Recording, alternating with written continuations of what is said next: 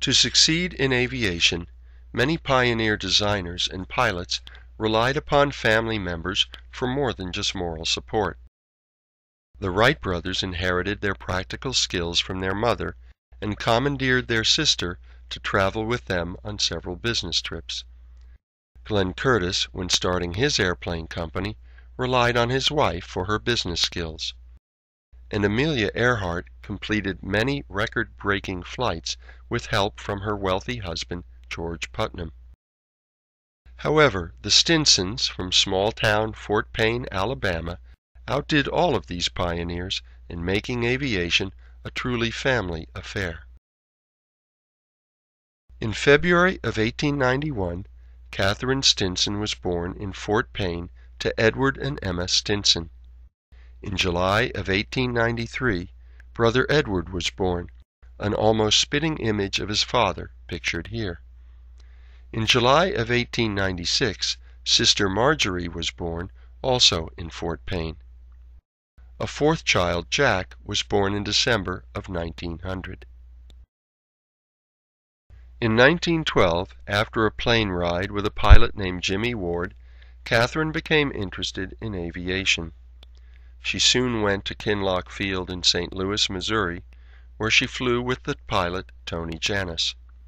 In May, she moved to Chicago, Illinois, and started taking lessons at the nearby Cicero Flying Field. On July 19, 1912, she passed her pilot's tests. A few days later, she received license number 148 from the Aero Club of America, making her only the fourth U.S. woman to earn a pilot's license.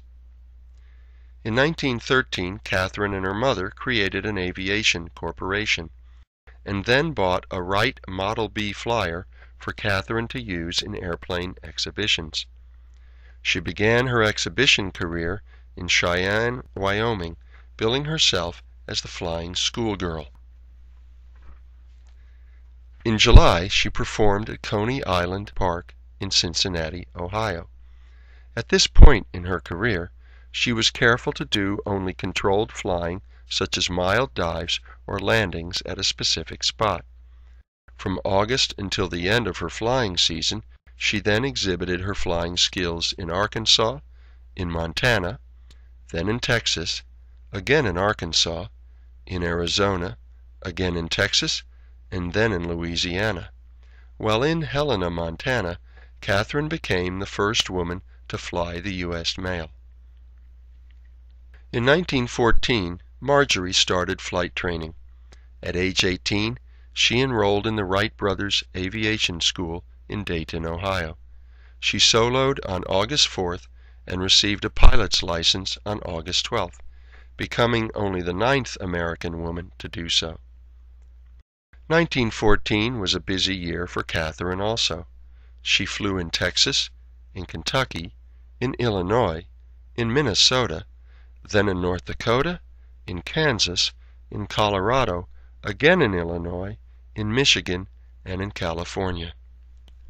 She capped her 1914 flights by appearing with Sister Marjorie in Nashville, Tennessee, where they raised funds for that city's Equal Suffrage League, more than a decade before Amelia Earhart started campaigning for women's rights. Katherine also decided that this was the year in which to attempt her first loop-the-loop. Her Wright Model B could not provide the power and safety needed for such a feat, so she asked the Partridge Keller Airplane Company in Chicago to build her a tractor-style airplane.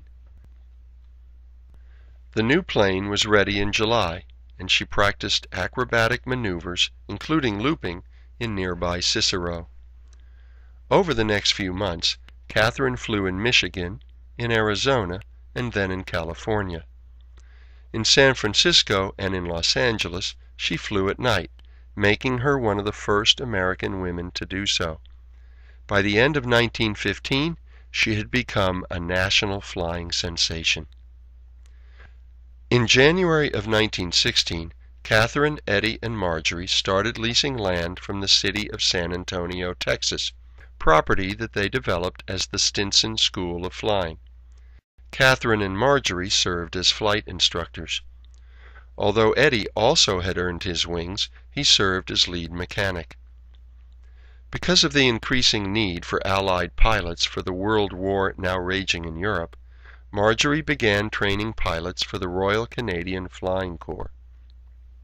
In June of 1916, Katherine flew in Western Canada, including the cities of Calgary, of Edmonton, and of Winnipeg. On November 25th, along with her mother, Katherine boarded a ship at San Francisco and steamed for Japan. On December 15th, she made a night flight over Tokyo, performing loops, skywriting, and other aviation feats. She then performed in Yokohama, Nagasaki, Osaka, and Nagoya. Katherine won over the Japanese establishment by dressing more than once in a traditional kimono. But her aviation feats suggested the more radical idea that women should have the same life opportunities that men do. In China, Katherine's aviation feats stunned audiences there just as they had done in Japan. Thinking that her airplane could rise vertically into the air, many Chinese at first crowded around it, making takeoffs and landings difficult. Nevertheless, the flyer traveled widely in China, performing in Beijing, in Canton, in Hong Kong, in Nanking, and in Shanghai. In April of 1917, the United States entered World War I. A month later, Katherine and her mother steamed back to the safety of U.S. shores. Within just a few weeks of her arrival, she had raised over $2 million in pledges for the American Red Cross. Back in November 1916, another woman pilot, Ruth Law, had set a long-distance flight record of 590 miles, surpassing one set by a male flyer. Although Law and Stinson were friends, Katherine was determined to break the new record. In December 1917, she did just that, flying from San Diego to San Francisco, a distance of 610 miles in 9 hours and 10 minutes.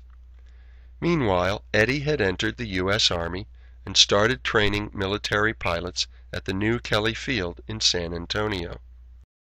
In June of 1918, Katherine set a flight duration record of 10 hours, 10 minutes by flying from Chicago to New York. In July, she became the first person, man or woman, to fly airmail for the Canadian government. In September, she became the first woman airmail pilot for the U.S. Post Office.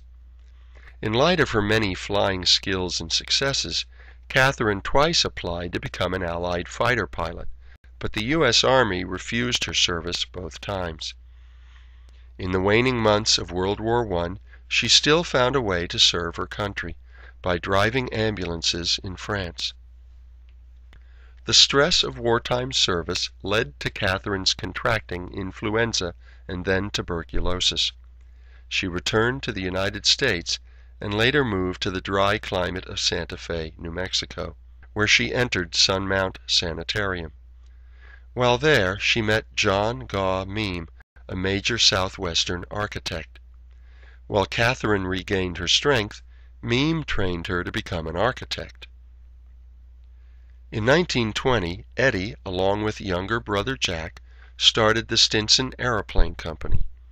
In 1921, Eddie and co-pilot Lloyd Bertode took off from Roosevelt Field, Long Island, circled the overhead skies for 26 hours and 19 minutes, and then landed back at Roosevelt Field, capturing the world record for the longest flight duration. In 1922, Eddie became a test pilot for the Stout Engineering Company. In 1925, with William A. Mara and other investors, he started the Stinson Airplane Syndicate. This company developed airplanes of superior quality and sold them to leading aviators and/or companies. Buyers included World War I flying ace Eddie Rickenbacker, the founders of Northwest Airways, and Paul Braniff, co-founder of Braniff Airways. In 1928, Eddie set another flight duration record, this time 53 hours and 30 minutes. In 1932, however, his good fortune ran out. While he attempted a landing in a Stinson Model R on January 25th, his plane struck a tall flagpole and crashed. His injuries were so severe that he died early the next day. According to the Associated Press, by the time he died, Stinson had flown nearly 1.5 million miles in his career. He is buried in Holy Sepulchre Cemetery in Southfield, Michigan. The end of World War I essentially ended Marjorie's flight training career. She barnstormed at fairs and exhibitions until 1928. In 1930, she became a draftswoman for the Aeronautical Division of the U.S. Navy. She retired in 1945 and died in 1975. Her ashes were scattered over Stinson Municipal Airport in San Antonio on July 27, 1976. Back in 1928, Katherine had married Miguel Otero, Jr., who was himself an aviator and the son of a New Mexico territorial governor. She spent her latter years working as an architect in Santa Fe. She designed and remodeled private homes and designed other buildings in the Pueblo Revival style. She became ill again in 1959 and by 1962 was confined to bed. She died on July 8, 1977, at age 86. She is buried next to her husband in Santa Fe National Cemetery.